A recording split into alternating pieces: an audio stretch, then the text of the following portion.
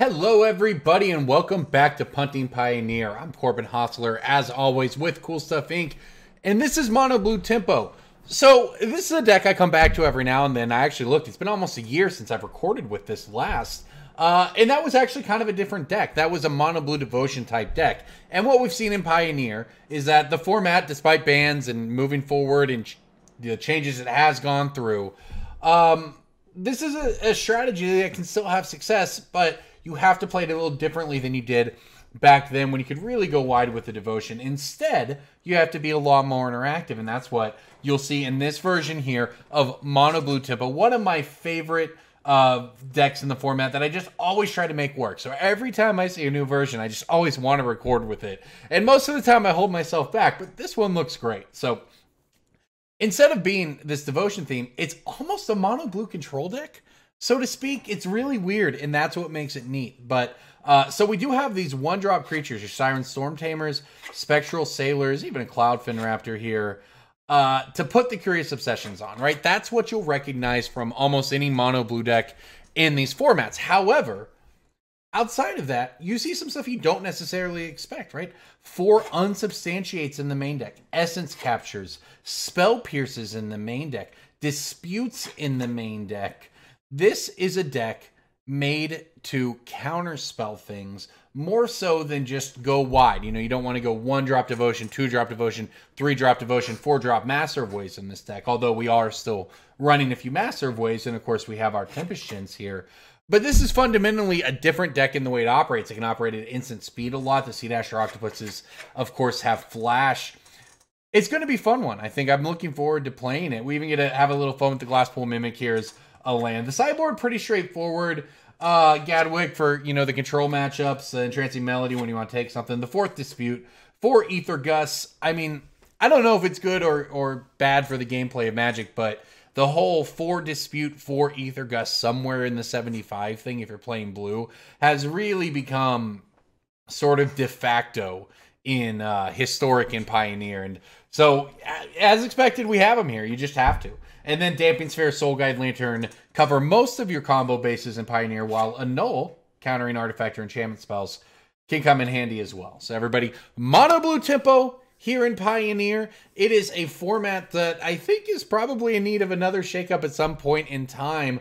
There's not a ton of sort of fringe decks. I don't love the diversity sort of below the top level. But you know what? We're trying, and that's what we're doing here with Mono Blue Tempo, trying to see if now's a good time for this to attack the meta, if we can take the threats in this meta and adapt this deck to fight them. So that's what we're going to figure out here. Thanks for watching, everybody.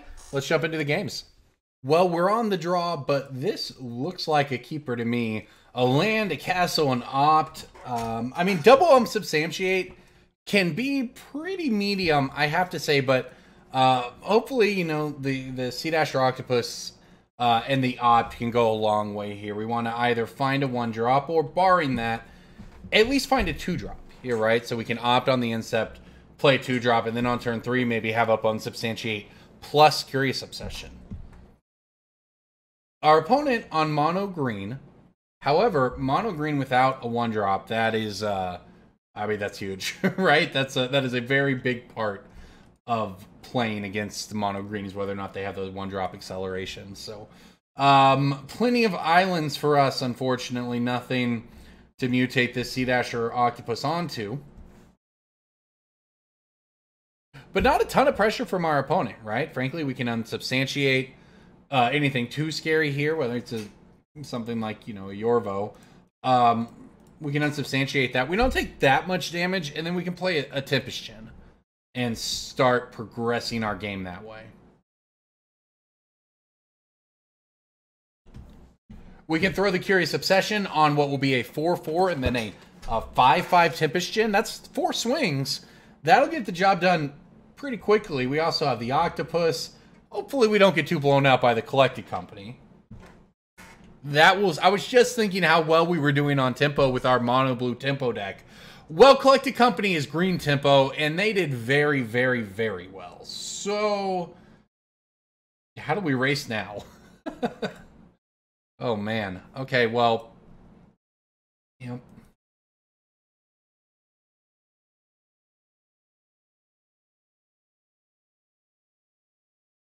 think I'm going to go for the Obsession here. It's more mana efficient to use a Sea-Dasher Octopus since we think we're going to need to Unsubstantiate here. However, I need to deal 5. I need to be able to kill him in 4 hits. Although maybe we... Yeah, possible. Let's see what we hit, though. Well, Spell Pierce, you would have been slightly more useful last turn, but it's not the end of the world here.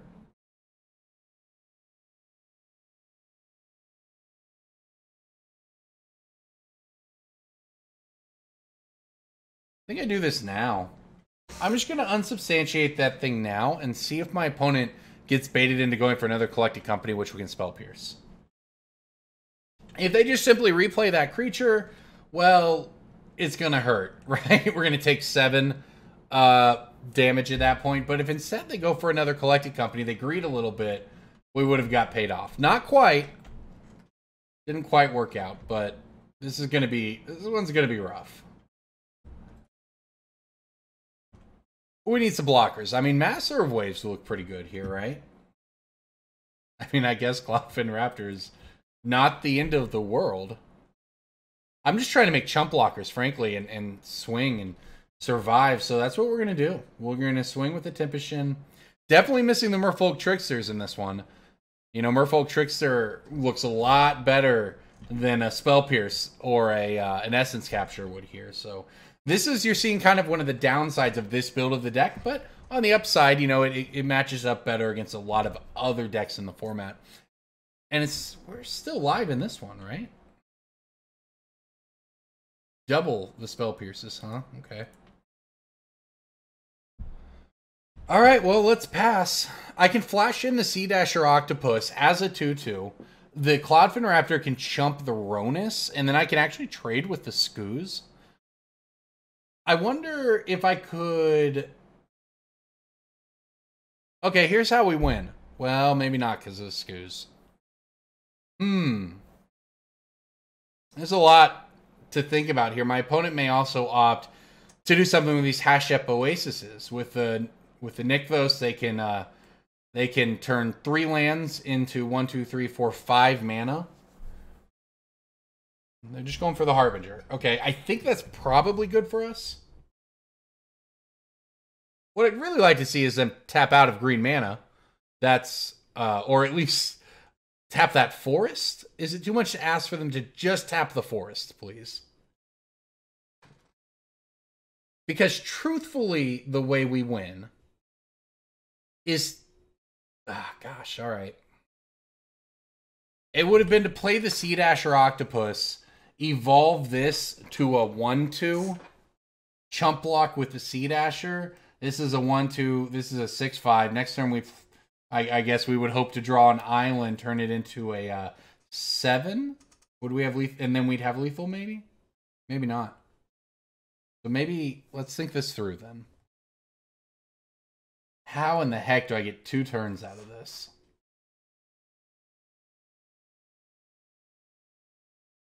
I just mutate onto this thing. I don't know how mutating works with evolving works with mutating. This is only 10. This isn't lethal, although I guess it is, huh? Because they can give plus Suo and Trample. So are we just dead no matter what? Even if I put 4 toughness, say, in front of this thing, it then tramples over for 3, 8, 10. Well, I guess we're not dead. Really don't see how we're going to win, though. Alright, we'll cast this thing. Play draw difference, I'll tell you what, right? Look how close this one was.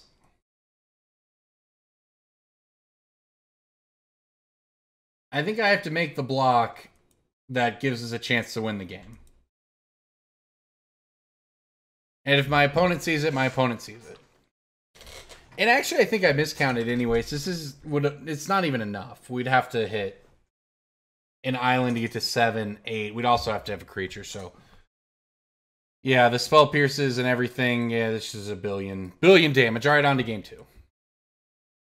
We tried. Alright, Entrancing Melody seems good here. And of course, Aether Gust seems incredible. Mystical Dispute seems not great. Excuse me. I do like the Spell Pierces, given that we saw Collected Companies. I'm going to cut the Narset. And I'm going to cut and Unsubstantiate here. And I guess we'll see how this does. I mean, this looks like a pretty reasonable build against a green deck. So we'll give it a shot. Yeah, this is a keep. There's a Gust. There's an Opt. There's a Sailor. That's the one drop. I mean, 4 lands is a lot, but the Opt should help us find some action. You know, ideally a Sea-Dasher Octopus or a Curious Obsession or what have you to throw onto that Spectral Sailor. This hand can go places, especially it looks like our opponent's taking a mulligan. So good start. Good start.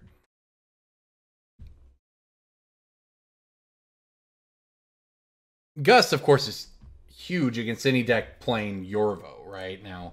Our opponent is going to kind of punish us here and have the elves this time around. So suppose that is what it is.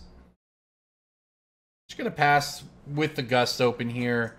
I feel like I kind of have to Gust one of the scarier 3-drops, like, for instance, the Sea Leaf Champion. Just because of how mana efficient it is if we don't find a Curious Obsession with the Opt. And, you know, frankly, we could still be behind here simply because of how dangerous, you know, just the Land of War Elves is. But that's a good one, I think. That's a pretty good one. Our opponent put the Steel Leaf Champion on top. Now we get to Essence Capture it the second time around. They're only going to have 2 cards in hand after that.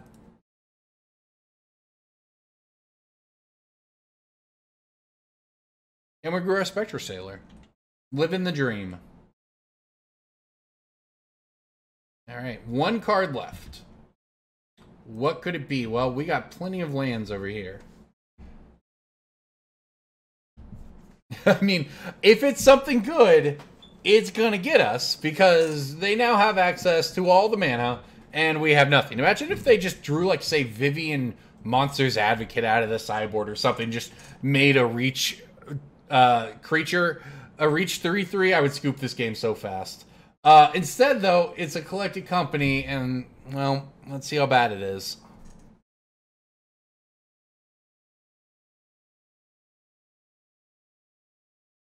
Well, they're thinking about it, which I would assume is very bad for us. Yeah, that's 10 power. That is pretty bad. All right, let's activate the Sailor. That's what we needed last turn. We just flooded out pretty hard here. Although, I have to say, Unsubstantiate might give us a shot. Problem is, this puts them to 14. We have to survive so many turns here. But it is possible. You know, the other Spectral Sailor can even jump in the way and chump block. I guess for what it's worth, the Tempest Djinn trades. Well, that spell can't be countered. That's true. However, I can return it to your hand. Shifting Ceratop's supposed to be pretty good against mono blue at hitting the battlefield. But not in this case. That keeps it from growing the Yorvo. Are they really going to be greedy here? You got to swing with Yorvo. Okay, gladly take 5.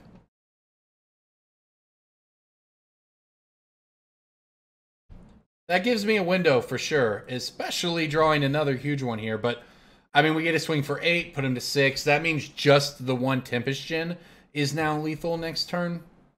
And we're going to have 2. Not to mention a surprise Spectral Sailor block. So I told you it all comes down to the play draw, and that seems to be the way it went down in this one. I don't see a way my opponent comes up with 15 damage here. So it basically is nothing, because these Tempest Djinns are going to get through one way or the other.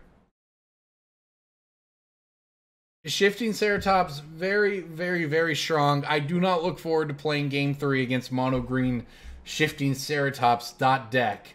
But that is what it is. Oh, wait, they can give this thing reach. I'm just going to take that damage.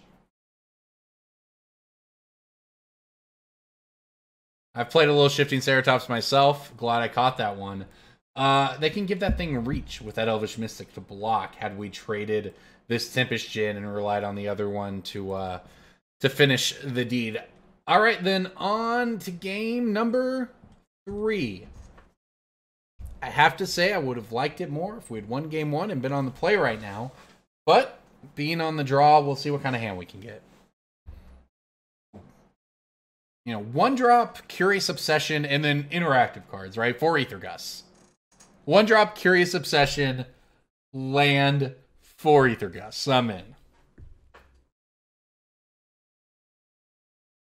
I have to say, this is even better. This is even better than that. Amazing.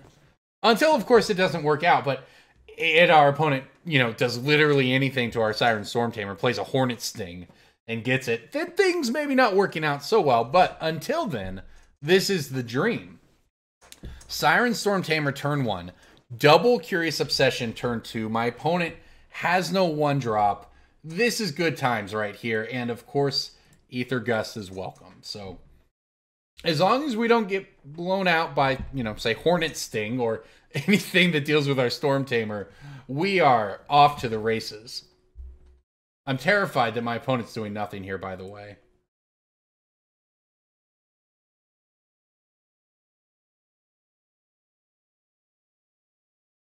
Why would they keep this hand? They kept 7, I believe. Yeah. Why would they keep this hand with no 1-drops and no 2-drops? I'm not going to put that second Curious Obsession on there. I have no idea what they have. In fact, they could have nothing, but it's just not worth the risk when we're in such an advantageous spot so far. Now I don't even have to play this Stormtamer. I can just play this Sailor on the end step. I mean, I assume shifting Ceratops were involved. There you go. I didn't even have anything. I guess that is why you worked so hard in game 2 to pick up a win. And, you know, in game 1, because sometimes you never know when your opponent's hand just isn't going to work out. And we don't know what they had, but we can assume that they didn't get a 3rd land. They probably had some kind of hand that had great sideboard cards or the like, and then just didn't get there. And if you have dorky creatures that don't answer a Siren Stormtamer with a Curious Obsession on it, you're just going to fall really far behind. And they saw the writing on the wall, I guess, whatever their hand was, the speculative keep, they tanked on the decision. It didn't work out, and we take those. So, woo! That was kind of a stressful match despite the anticlimactic ending. But you can see the power of this deck. We put the pressure, even on the draw here in game 3, we put enough pressure on turn 2 that our opponent just wasn't able to keep up. And even if they have something here, I mean, we have all the gas. We've got an Aether Gust. This hand was incredible after sideboarding for this matchup. So there you go, everybody. Mono Blue Tempo taking one down. All right, Mono Blue Tempo here. Pioneer. This looks like... Oh, gosh, are we on the play or the draw here? We're on the draw.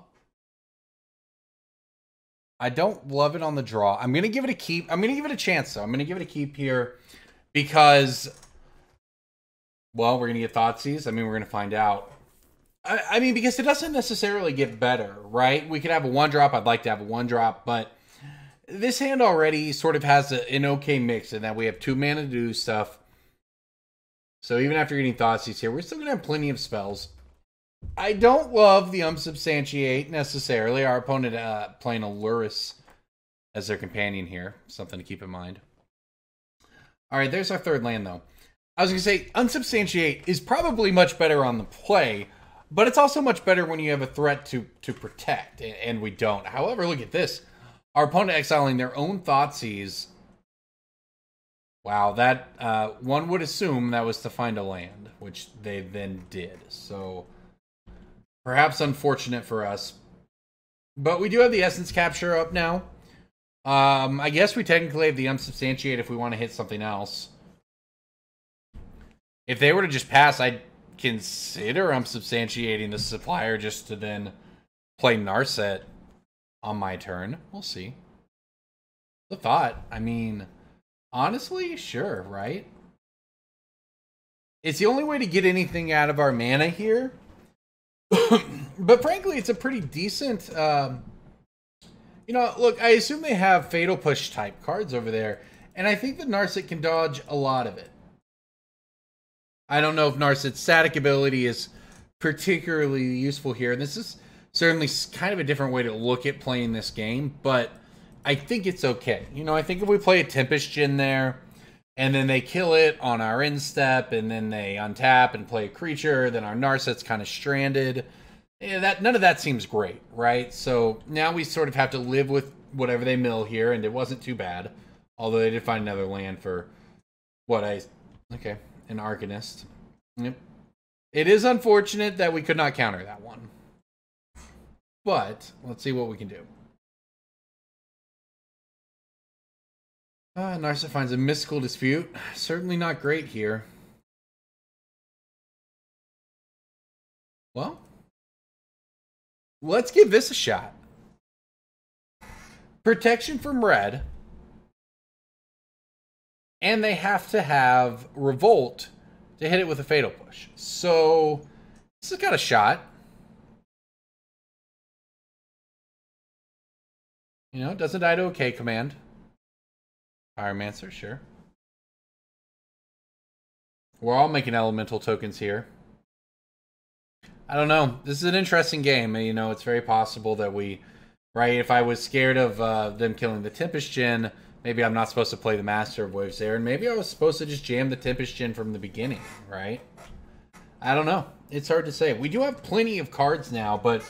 Specifically, Dreadhorde Arcanist scares me in a way that not even the Young Pyromancer does, right? We could kind of go around a Pyromancer. The value off the Arcanist, though, might be too much. We'll see. They have selected Fatal Push.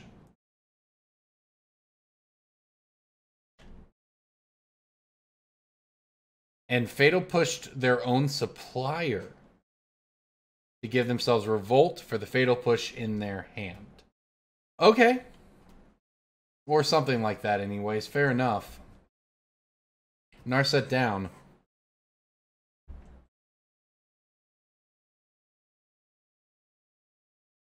Oof. And Acclaim the Firstborn on a second one. We might be dead here.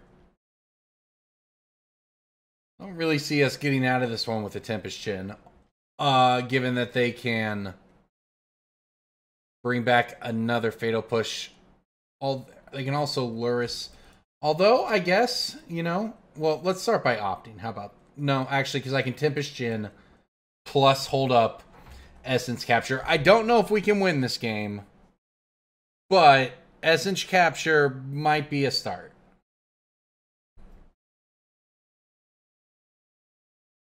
Unfortunately, we're going to get Thoughtseized here. So Essence Capture no longer on the table, but still no Revolt for my opponent. Once I put the Curious Obsession on this thing, it does kill in 3 swings.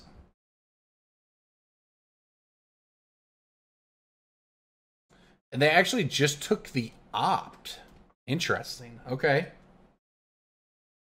You know, we got to keep in mind this this Fame over here. Gosh, okay, well...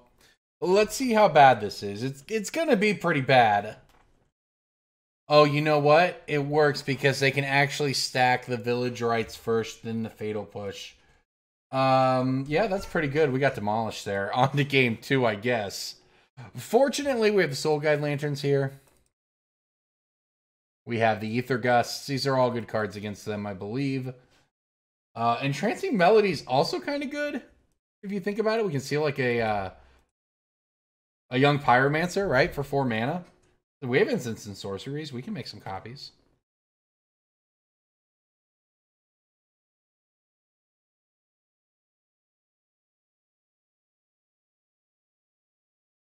Okay. Just cutting some stuff here, trying to figure out. I mean, I do like the Narset in theory, but it's maybe not great here.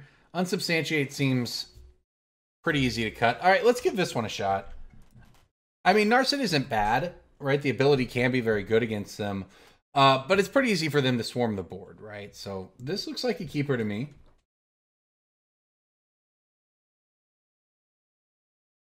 Oops. Make sure we play a land, though.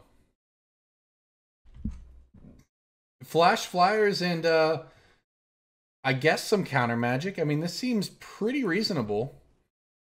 Certainly have the ability to, you know, hopefully go over the head of our opponent's creatures. while they mess around doing whatever it is they're trying to do, and that's not a bad draw either.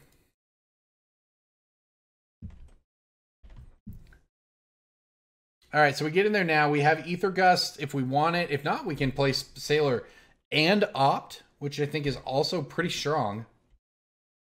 I do kind of want to find a third land here. We would like to cast these spells after all. And you know what? I can Aether Gust on my turn. So this is fine. Let's Opt. Sure.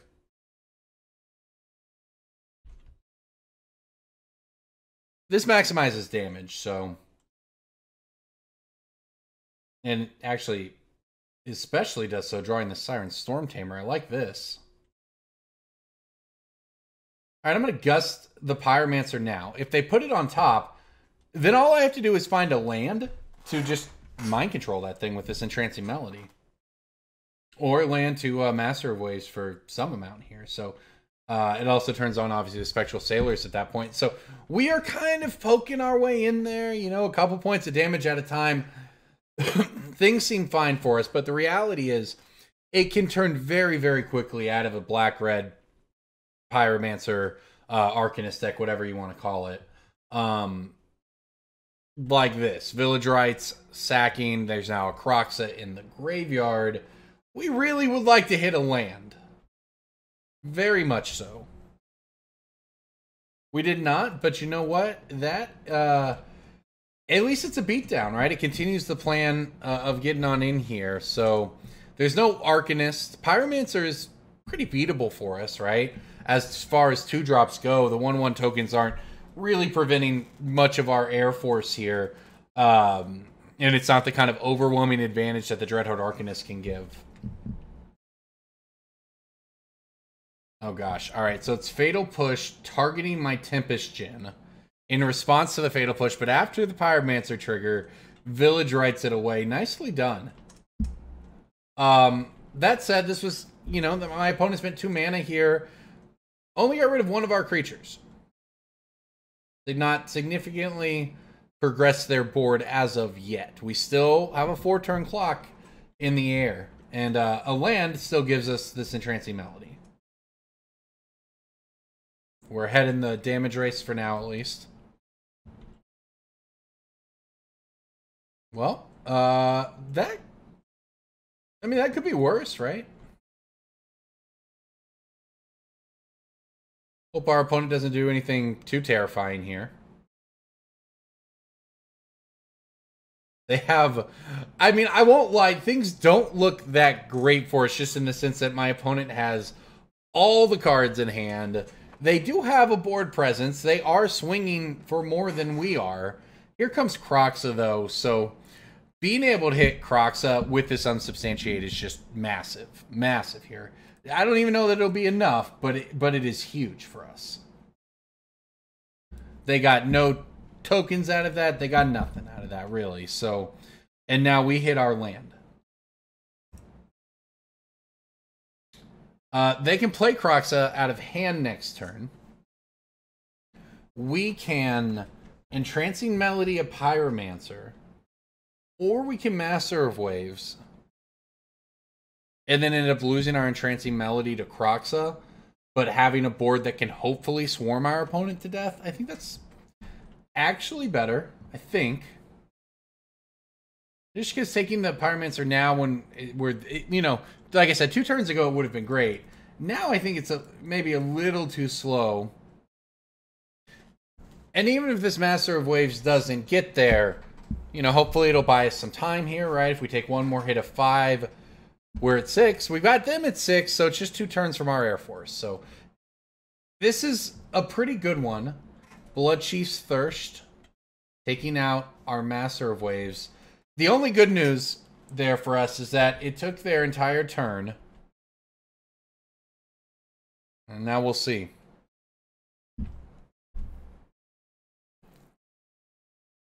Alright, so it's just all about blocking, right? We have to also be able to discard a card to Kroxa. So that means I get 1 block, take 5, go to 1. I do not think we're going to win this game. I guess I could steal this Pyromancer, and then I'm still taking 5 on the swing.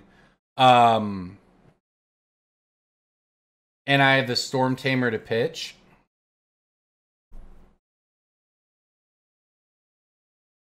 I could also Entrancing Melody a token as a blocker for 2 mana. Then play another Siren Stormtamer for a second blocker. And have the ability to sack one up to protect me. Spell or ability that targets me or a creature I control. Being that Croxa ability. Maybe that's better.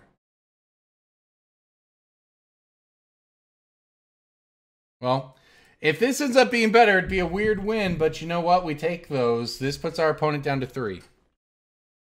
This is why I love, one of the reasons why I love a deck like this mono blue deck. This is a weird game state, decided by 1/1s and 2/1s. And yet, here we are. It's completely a very exciting game. So, do we sacrifice the Stormtamer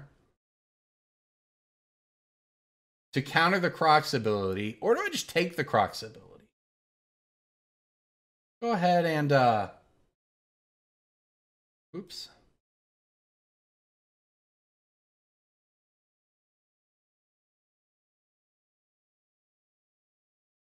Oh, no. Well, you know what? We learned something important here, friends. This ability does not target. This ability hits each opponent. It doesn't change that much. We were still dead. Well, we were always dead to this. Even if I had kept one in hand, we'd be dead to this. So we were always dead to the double Croxa, unfortunately. But you know what? At least we got to learn the lesson there. That was an incredible game, though, honestly. I had a lot of fun even in defeat. So that was a great match here with Mono Blue. Hopefully, we'll win more than we lose the ones when we get to a position like this. But this was a really fun in-game. This was a fun damage race. These are the kind of games I like to play. And this is the kind of games this format needs more of. So there you go. Let's move on to the next one. It's more Mono Blue Devotion / Tempo. It's a keep. This hand looks good to me. We, however, lost yet another dice roll.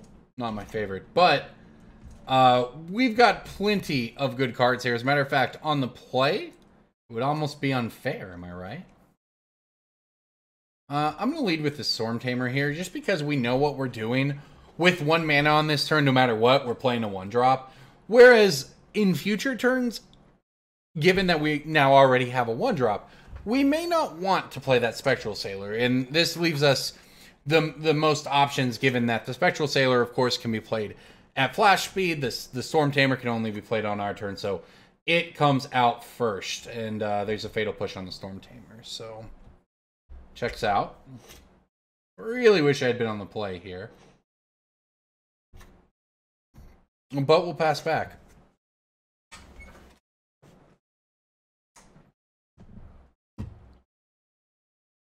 Alright, 3 mana. It's a Davriel, huh? I'm fine with this. You want to make me discard cards? I'm actually in. I'll just throw away a Sea-Dasher Octopus here. We have 1 to spare, and I have a Spectral Sailor. So I can actually take out the Davriel if I want to. I can also, frankly, ignore the Davriel if I want to, and I kind of do. I kind of just want to put a Curious Obsession on the Spectral Sailor. Well, I'll tell you what. This just needs to attack, not necessarily attack a player. Yeah, it just needs to attack a thing. Yeah, whatever. Let's just hit Davriel here because we can take it out. And now we have an answer for whatever our opponent does, right? If they play a creature, we completely punish them with the Essence Capture. And if they go for anything else, we have the Unsubstantiate. I guess the middle ground here is if they play a Thoughtseize, we kind of get hosed. I mean, we're still left with 3 things we can do. We can Essence Capture, we can Unsubstantiate. Heck, we can even try to mutate onto the Spectral Sailor, although that one feels a bit risky. My opponent took the Unsubstantiate, which most certainly telegraphs a removal spell to me over, you know, anything else, right? But we'll see. I guess this is where the answer comes out. Do we connect with the Sailor? My opponent gave me every chance to be greedy and put that Sea-Dasher Octopus on there, I'll tell you that. Looks like they're going to take the bait, which is, you know, basically card even there with the Curious Obsession and the Fatal Push. So that works out. And you know what? Now this is where we hope that their last two cards are not more good removal spells and we run out of Tempest Djinn.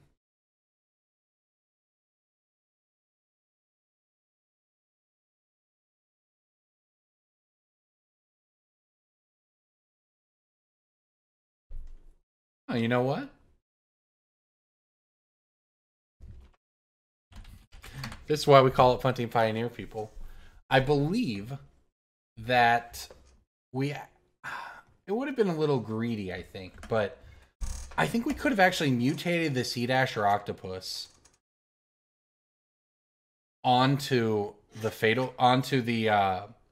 Spectral Sailor, and the Fatal Push, in theory, would have been countered because it would have then been targeting a creature with CMC3. However, that is a risky play because our opponent had 2 mana open. If they have another removal spell, then we lose our Sea-Dasher Octopus as well. And we lose our turn, right? And then they untap it into this Hazoret, and we're completely blown out. So, not that we're not blown out by Hazoret hitting the field at all, but that's fine. We'll go ahead and mutate this onto the Tempest Djinn. We'll put it under the Tempest Djinn. Keep that thing a 4/4. Swing on in there, and keep open in Essence Capture. I mean, I am frankly terrified of Hazoret. They can just throw away a card and hit us for 7 this turn, but what else are we going to do? Well, discard and take 2. Okay. Yeah, I mean, we might lose to the Hazoret race, right? That is a very real possibility.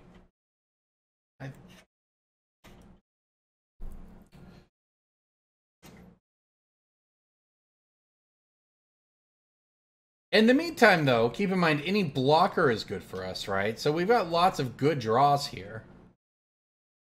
That's a pretty bad one. But we're not dead yet, I guess. They have 1 card in hand. Hazoret does 7, puts us to 6. Yeah, this feels pretty bad. We need a blocker, but we are going to get 2 shots at it here.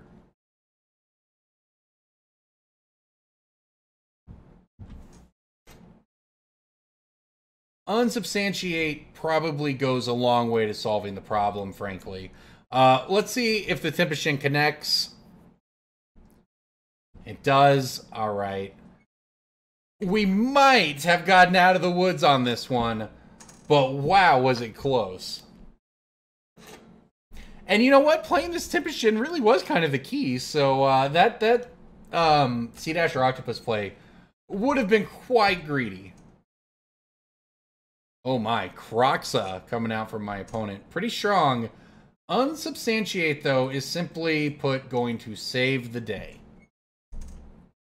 Even if they were to have some kind of follow-up removal spell here, I believe this Spell Pierce catches everything but a Fatal Push. Good enough. That was a scary one, I'll tell you that much. Alright, black-red. Aether Gust putting in overtime today, I guess. Although, interestingly, this is kind of a different black-red than the one we played against earlier.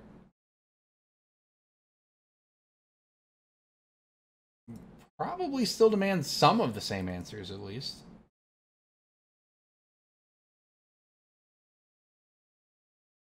It gets us to 62.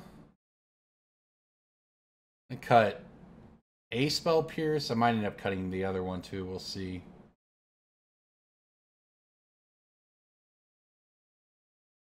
Yeah, I think I just cut the other Spell Pierce. I mean, it's nice to catch, say, a Kolaghan's Command or, you know, even a Thoughtseize or something like that, but it's definitely the kind of card that's better on the play than the draw, if nothing else, right? And this is a keep, though. This is a hand. This is a heck of a hand. Now, obviously, you give me one more land, and this hand is the actual dream, but even without it, this is a very powerful hand. depending on what they do, right? If they Thoughtseize, obviously we'll play the creature we have left on turn 1. If they do nothing like this, we get to play Cloudfin Raptor out. Hope that we find some lands here. We get 2 draw steps. That helps, as a matter of fact. I was going to say, we get 2 draw steps at a land without any disruption to our game plan, right? There's that first draw there, and then... Wow, Waste Not. Uh-oh. Fortunately, our creatures fly if we end up having to give them some zombies. This is the other draw step where hitting a land is very good for us, and we did it. Because what that means is that we can now put the Curious Obsession on the Cloudfin Raptor, but also play the Spectral Sailor here.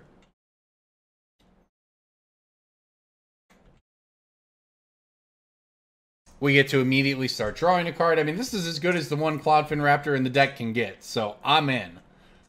We're going to need to find more lands. Frankly, the Waste Not is a scary card, but we'll see what happens. I would not be at all surprised to see fatal pushes in our future, but for now it's Thoughtseize.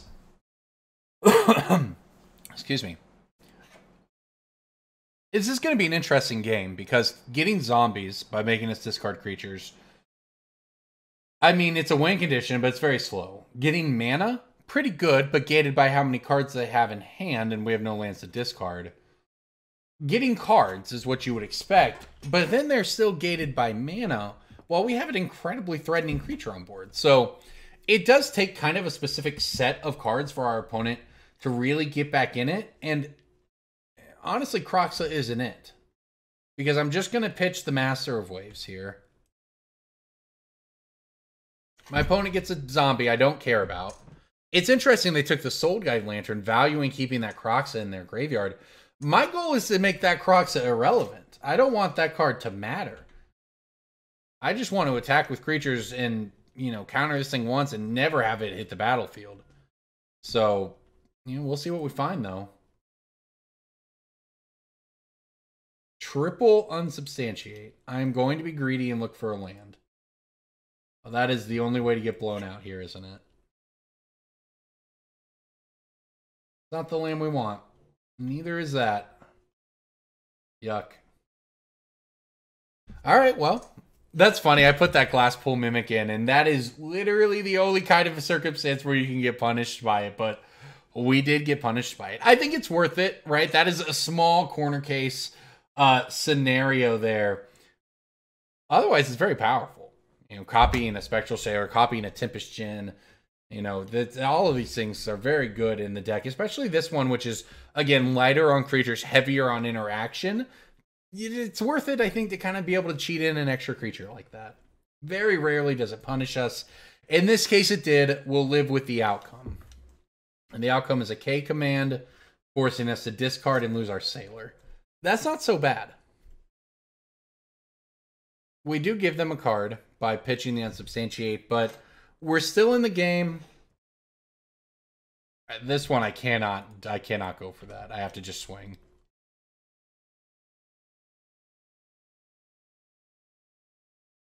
Gosh, give me some land.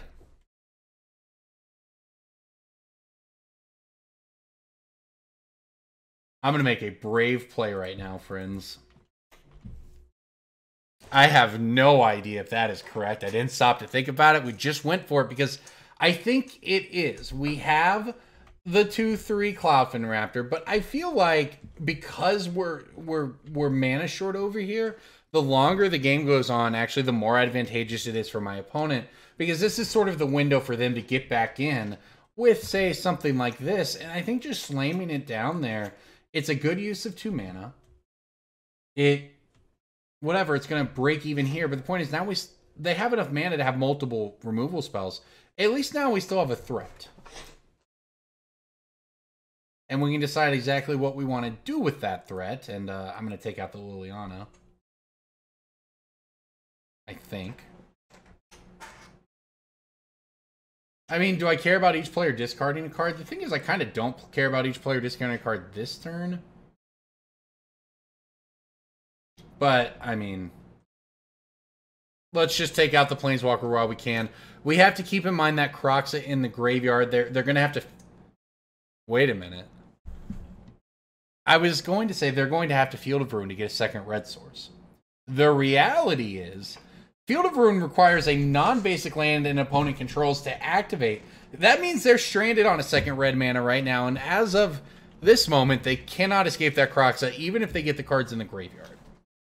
A second Waste Not. A third Waste Not. Well, now those zombies might matter, but unfortunately for our opponent, they are out of cards. Interesting, Unsubstantiate.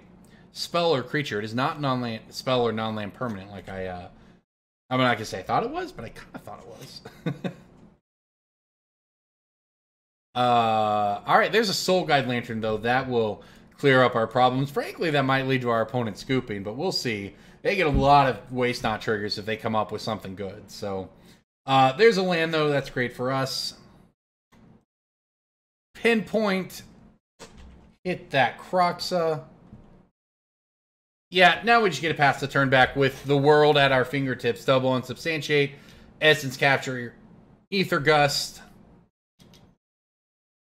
And you know what? The first one looks free to me to go ahead and hit with the Essence Capture.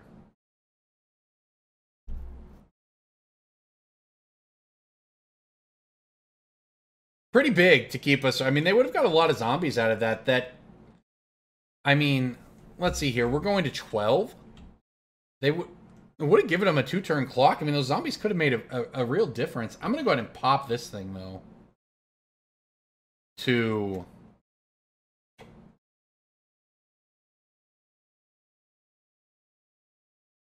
I'm not going to do anything with it yet, is the answer. I'm just going to see what we hit. Another Essence Capture. I mean, this game seems pretty straightforward here, especially now with 4 mana. All we have to do is pass the turn. You know, counter whatever our opponent does, and win the game. So, as long as it's not something like a Thoughtseize, which I think would actually be pretty annoying, we'll be okay. I kind of wish I could bounce something to their hand right now. Actually make them lose more to that thing. Does that change math? Probably not. I guess the Thoughtseize itself would change the math. But this should be enough for the scoop.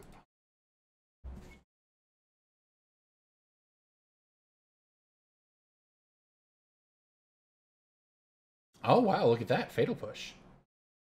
Well, is this where we make the play? I mean, this is actually truly it, too. Because my opponent has enough mana to Fatal Push over and over again if I Unsubstantiate. If the Kroxa lands and goes away, they have Revolt. But you know what they don't have right now? It's Revolt on the Spectral Sailor. Fatal Push. The Sea-Dasher Octopus is going to come in. I'm going to put it over top, and this is exactly what we called. Our opponent thought they were going to be able to activate their Field of Ruin and get to the Revolt trigger. They're not.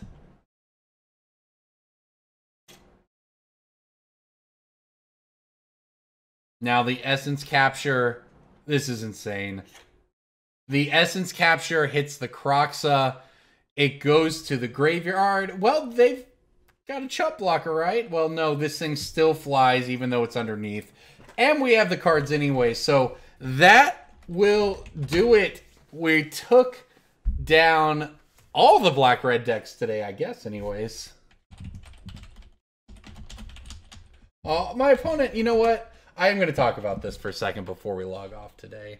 I'm not going to go do an overview of the deck because, you know, these mono blue decks, it's kind of to see how it matches up against the new cards. And the new cards are Kroxa. We got to find out tonight. My opponent said, thanks for making Pioneer content. It's hard to find. If I'm being completely honest, it's hard to make. Almost nobody plays the format on Magic Online anymore. It takes me a long time to find matches. And, you know, look, I wish I could give you all the highest quality matches ever in the world, but it's hard to just find matches, especially when we're trying to play some brews that, you know, we don't want to just get stomped by the same, you know, tier 1 deck if we try to do the league. So, you know, I try to mix up league matches and queues. And frankly, when it comes to Modern, you take any match you can get. I'm sorry, when it comes to Pioneer, you take any match you can get. So, I'm happy to continue making Pioneer content. I really liked this format when it started. I loved the concept of it. Frankly, I really enjoy Historic now. Pioneer has just kind of floundered in the COVID world and the stagnant meta. I think that in a post-COVID world, we'll see some, you know, revitalization or something of Pioneer. So I certainly hope so. But in the meantime, I will do my best to continue to find cool decks, or at least take some spins on some fun ones that I enjoy like this, and see if we can have some fun in this Pioneer world. Everybody, thank you as always for watching so much. I'm Corbin Hosler. You can find me here every week on Thursday at Cool Stuff's YouTube channel, on Twitter at Chosler, CHOSLER. My podcast is Brainstorm Brewery, and I appreciate all the support, everybody. Pioneer is a fun format, and we're going to keep making content for it as long as we can. See you next week.